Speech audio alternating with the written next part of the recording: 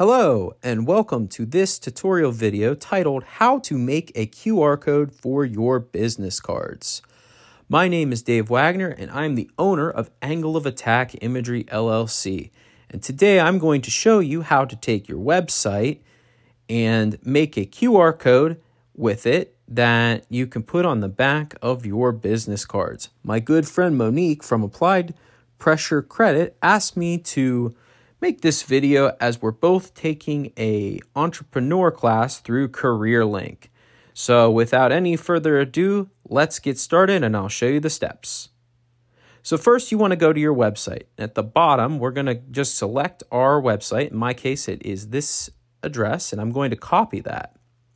Once I do that, I'm going to go to Google.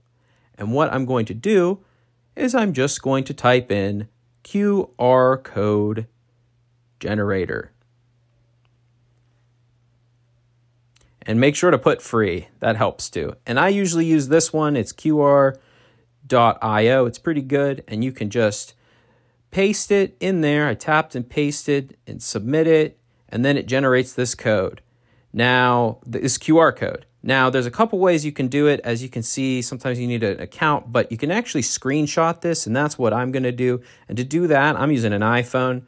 So I just press the power button and the down button, and it makes a screenshot. And then all I'm doing is cropping it so that I have the image. And once I do that, I'm going to save it. And I usually just save it to my photos.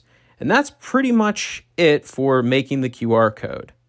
If you look it up on your phone, you can actually see, just to show you that the QR code is working, I can tap in there, and I just pressed on my website, which then redirects me to my website.